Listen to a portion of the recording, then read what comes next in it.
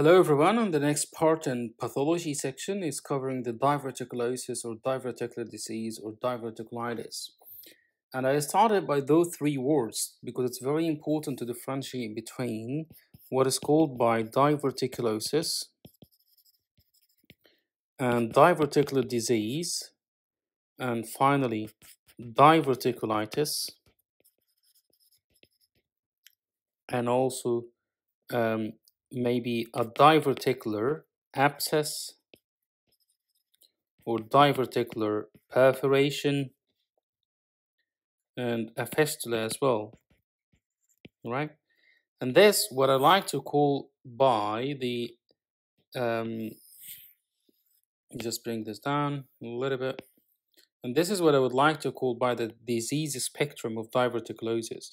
So diverticulosis is when you have a patient who's coming to you for routine colonoscopy and you find that they have lots of diverticular, which is outpouching of the mucosa of the bowel, which is very common in the rectosigmoid region. But you ask your patient about any of the symptoms and they deny it. They don't have any sort of symptoms that's bothering them at all, and this is called diverticulosis. So it's asymptomatic, that's the key word, outpouching of the mucosa musculosa of the wall of the bowel, specifically in the rectosigmoid region. Diverticular disease is when they come to you with a pain in the left inferior quadrant, and this pain is specifically after eating, and you examine them, there is some sort of tenderness, and also they are known to have chronic constipation or chronic straining as well, and particularly happen in older age who eat high fat diet or maybe a low fiber diet. So this is diverticular disease, but we did not mention any fever in here, so there is no fever, and also there is no sort of increased inflammatory markers. So that takes us to the next step. So if you have a patient with the same symptoms coming in well with fever and increased inflammatory markers, it could be diverticulitis, which is an infection or inflammation of the diverticula that they had in this area. Moving forward, this diverticula in the wall might perforate and become very weak. So this is diverticular perforation, and they will come with peritonitis or significant abdominal pain in this area. Diverticular abscess, it might pass without any surgical intervention, but they will have fecal correction around the colon and lead to formation of an abscess. The inflammation might start to even erode the surrounding structure and might lead to a fistula. And in a female, it could be colovaginal fistula or colovesical fistula in a male to the urinary bladder. So looking here, these are diverticular, which is outpouching of the whole mucosa, and so this is basically the diverticular or the diverticulosis. All right.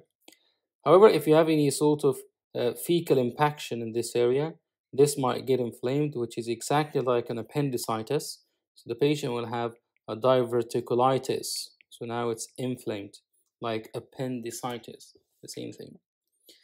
But it might even become, so if you look here, this is diverticulitis because it's inflamed. It might even become very weak in the wall and lead to diverticular perforation. So it's very important to try to differentiate between these terms, which is a diverticular disease, a diverticulitis, and a diverticulosis, and all these kind of things. All right? Well, so what would you do when you have a patient with pain in the left inferior quadrant and complaining or he had chronic constipation and so on? So we initially need to do our initial assessment. And our initial assessment really depends on the patient presentation, whether they are coming with some sort of diverticular disease or they're coming very unwell or unwell enough that it might be diverticulitis or diverticular perforation or diverticular abscess or even a fistula. So we need to do the initial assessment we need to take history from our patient and obviously do examination, and we'll need to take bloods from them. And these bloods, most importantly, the inflammatory markers, deal with it as if it's an appendicitis. Inflammatory markers, including white blood cells and CRP, and all the other routine bloods, and including group on the screen, as they might go to surgery if it's perforated, or you have an abscess, or you have a fistula. Moving forward, as well, after the bloods, CT scan with contrast could be very important to diagnose the diverticular and also rule out cancer. However, you can do an ultrasound if you're suspecting any collection or pelvic collection if CT scan is not available. You can even do an X-ray scan if you're suspecting perforation. X-ray could be helpful in determining the air under diaphragm, but the CT contrast remains the gold standard for diagnosis. We also need, if the patient coming unwell, obviously we need to follow an ear to ear approach and also do our resuscitation to our patient. So that will be our initial assessment, and based on the presentation, we need to manage our patient. So for example, if it's a diverticulitis, they will need to be on antibiotic and to be dealt with as a sepsis condition. If it's perforation, abscess, and fistula formation, we need to resuscitate them, start them on antibiotic, and consider surgery as appropriate based on their condition. Right? So this is diverticulitis or diverticular disease. If we go to the stem, so we have a female patient coming with left iliac fossa pain, peritonitis, diagnosed as ruptured or perforated diverticulitis or diverticular disease. She had a procedure called Hartmann procedure, and this is when we do some sort of resection, left hemicolectomy, and do a temporary stoma that can be reversed later on. And we defined before what is a stoma. So background, so diverticulitis is caused by inflammation of a diverticula. And this happens, so if you have a diverticula in here, this happens mainly due to fecal impaction on the tip, and it will be as if it's an appendix that has been inflamed. The pathophysiology of this disease is quite unique, and the way I prefer to classify it, we need to talk about the wall of the so we need to talk about the wall of the bowel, and also something called the vasa recta, as you see from here, and also the lumen. So we're talking about the lumen and the blood vessels going to the wall, and also the wall. So in terms of the lumen, significant increase of intra-abdominal pressure. This can happen due to chronic cough and the chronic constipation, or chronic straining, or carrying heavy objects, or low fiber diet. This can lead to increased intra-abdominal pressure. The unique structure of the wall is quite an important and relevant thing as well. So the wall of the bowel, if this is a bowel, and I decided to take a section in here and look from the top, you will find the whole bowel has the mucosa and the muscularis propria and so on, but there is an outer layer on this bowel that's called a muscular longitudinal layer, or outer longitudinal layer of muscle that's surrounding the whole bowel from all directions. But the difference in the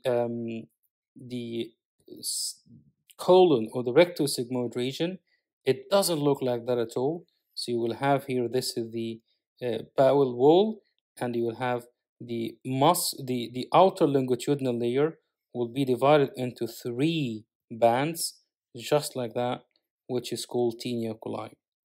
So that makes the wall anatomically weak or physiologically weak, all right, which will predispose everyone to having diverticular disease or diverticulitis and so on.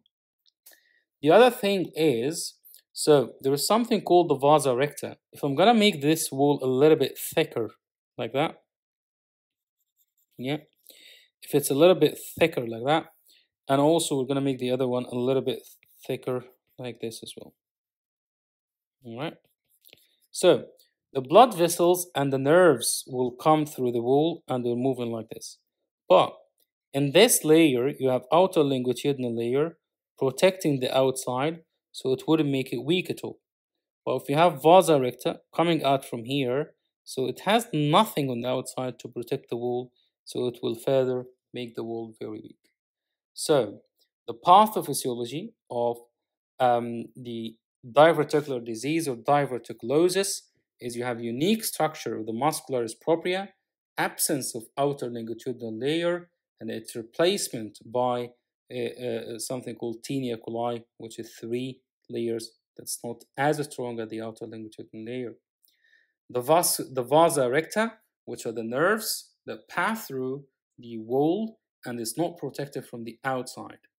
The third thing is increased intra-abdominal pressure and due to exaggerated peristaltic movement and also the low fiber diet, spasmodic contraction, and so on and so forth.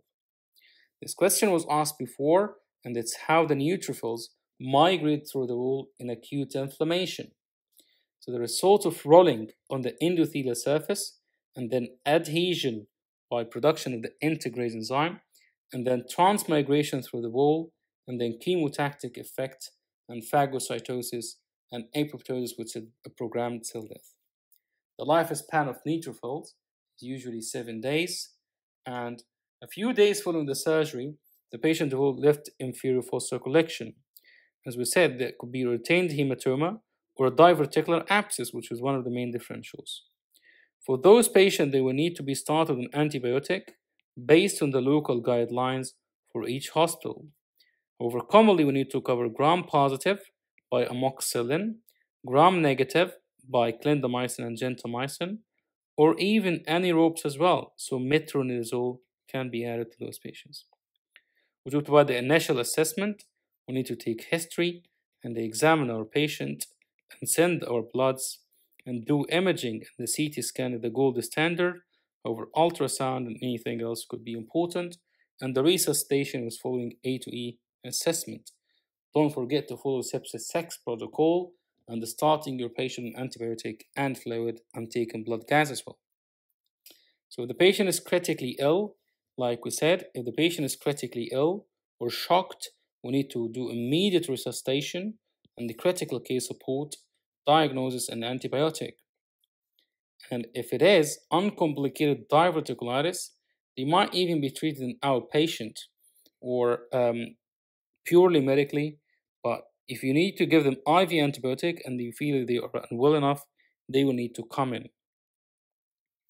CT scanning can be the following result, whether it's a localized inflammation, diverticulitis, or a perforation, like we said, or an abscess formation, or even adhesion or fistulation leading to bowel effusion. So these are the disease spectrum or the complication for acute diverticulitis. And we talked about the initial management as well. And the later management, every patient with diverticular disease will need to have a colonoscopy to rule out cancer or bowel obstruction. And if they are very unwell or septic, they will need to have resection, like we say by Hartmann procedure. So this is diverticulitis and its disease spectrum and how to approach it. Thank you very much.